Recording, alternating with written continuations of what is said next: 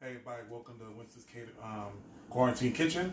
I'm doing today a dish, simple dish, old school dish, spaghetti and meatballs. I'm starting off with my pasta.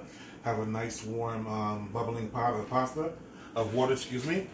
I am breaking my pasta in half to get even portions. When I put it in like a corkscrew, twist it, that way nothing clumps together.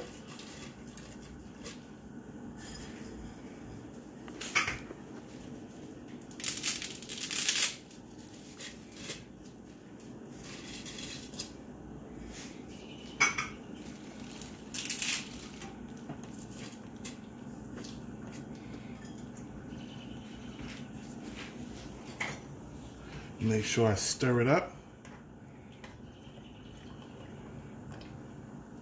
and leave it for, I normally set my pasta takes about 12 minutes. So that's done. Now I'm going to show you my marinara sauce that's already working. Take a look at that. It's not mine personally, but it's store-made, store-bought, but I enhanced it with a little bit of oregano, basil, and a little bit of salt and pepper to make it my own. Over here, we have what I'm working on is the meatballs. I have the ground beef. This is my seasoned mix of breadcrumbs, Parmesan cheese, paprika, black pepper, oregano, garlic salt, and parsley. I'm going to take some of this, sprinkle it on the beef. Next, I'm going to add 2 broken egg yolks, lay it over it, and then incorporate it,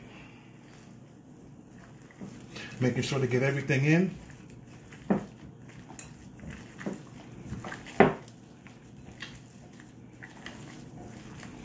This is the fun part.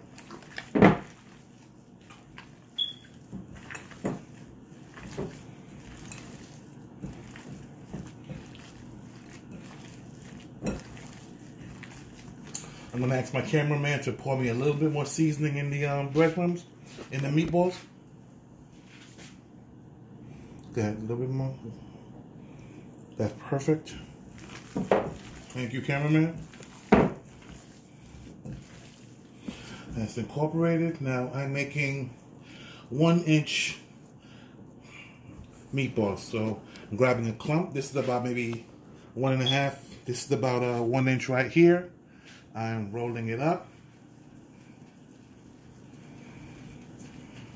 This rolling is clumping I'm taking my hands and putting them in a little ball, and I'm rolling in the palm of my hand. And that's one. Hopefully all of this, I should get at least, I want to say 20. So I'm going to roll these up. I'm going to show you guys in a minute.